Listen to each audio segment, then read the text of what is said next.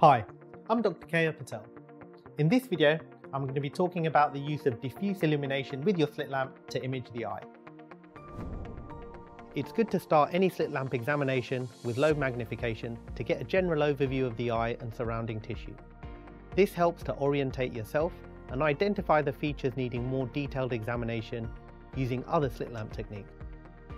Diffuse illumination is better than a slit beam for this purpose because a slit beam only illuminates a small area at any one time, making localization and comparison across the eye more difficult.